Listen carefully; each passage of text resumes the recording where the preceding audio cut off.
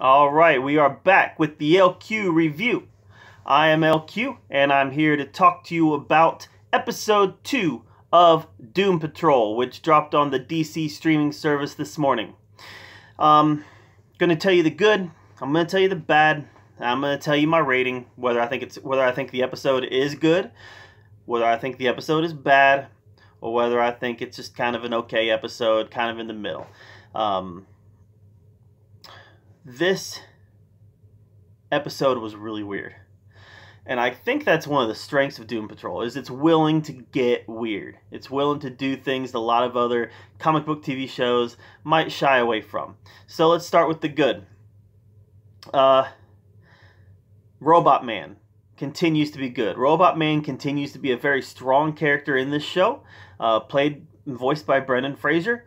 Robot Man has a lot of the comedic lines, a lot of the team narrative is driven by Robot Man, and he is kind of a driving force behind another one of the characters, Crazy Jane.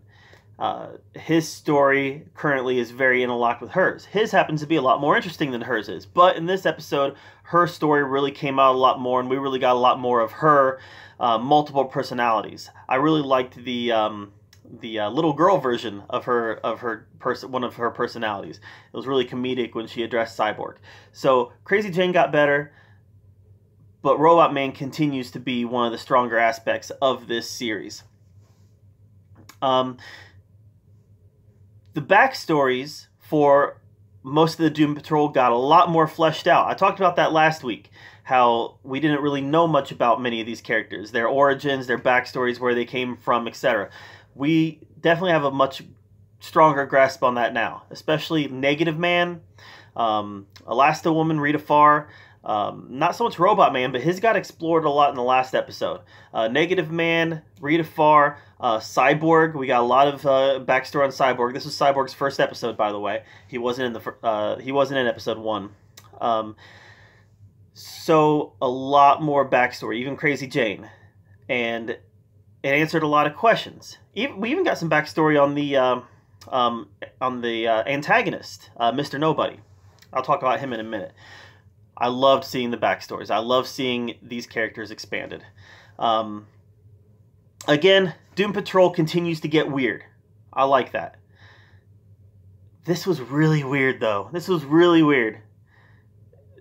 The whole city... Spoilers, alright? But the whole city gets sucked up into a vortex, and the only thing that's left is a donkey, and the Doom Patrol has to go inside the donkey to try to figure out what happened.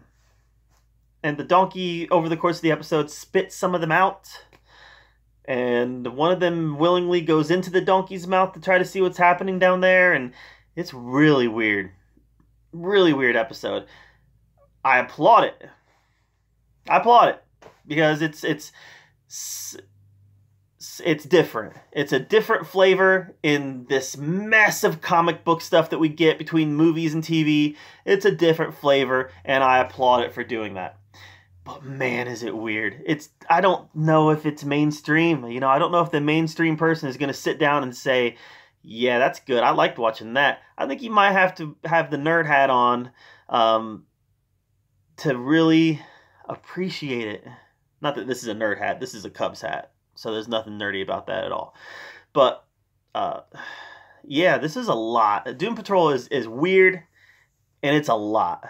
So I think it's good, but not everybody might agree with me and say that's good.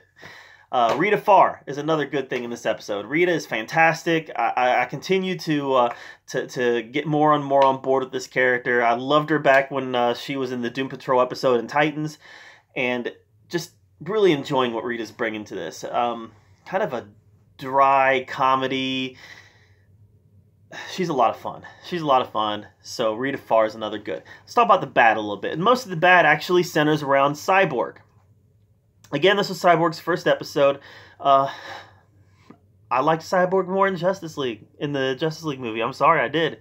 I don't think this actor was a very good actor. A lot of his line delivery, there's a couple of them I actually cringed on. I was like, oh man, you could do better than that. And the special effects looked cheap. His costume looked cheap. You know, he looks like he's got the little thing plastered onto his face, and he's got a couple cyborg gloves on to make it look like he's half robotic on his hand. And other than that, he's wearing a jumpsuit, a sweatsuit. So, yeah, I'm not digging Cyborg. Nor I'm not digging his father either, Silas Stone. Again, done better in Justice League. The transformation was done better in Justice League. Yeah, this one was more gory, because apparently they can do that on a streaming service. But, man, it just wasn't as good as we had just seen a year and a half ago.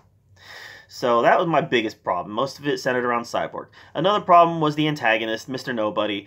We learned a little bit more about him. We learned a little bit more about his motivations, but I just still don't understand his power set. I don't understand why he is trying to do what he's trying to do. I really like the fact that he's narrating the story. That's fantastic. Like, he's outside of the episode.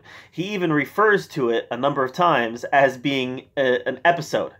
Talks about, well, let's bring on the title sequence now. And then the title sequence comes in. So he can step outside of reality and talk about what he's seeing as an objective third party. Which is really interesting. It's kind of Deadpool-like. Deadpool ratcheted up to 10 as far as the breaking the fourth wall. Mr. Nobody definitely does that. So that's cool about him. But the actual antagonist part, it's not working for me yet. So you got the narration part of Mr. Nobody, which is great. And then the actual antagonistic part, which isn't working for me. So the rating, yeah, Doom Patrol is great. You gotta see it. I gotta give it a yes. I loved every second of it. It's 2 episodes in, and I'm loving every second of it so far. Now, I've got to say it with the caveat, though, is that I'm a comic book nerd. I've been reading comic books since I was a little kid. All right? This show is made for me. You might watch it and think, wow, this is too nerdy for me. And that's a fair criticism. It would be a fair criticism because it's nerdy. It's out there. This is a weird show. But for me, being the nerdy guy that I am, I ate it up. I ate it up. So, Doom Patrol definitely gets a thumbs up.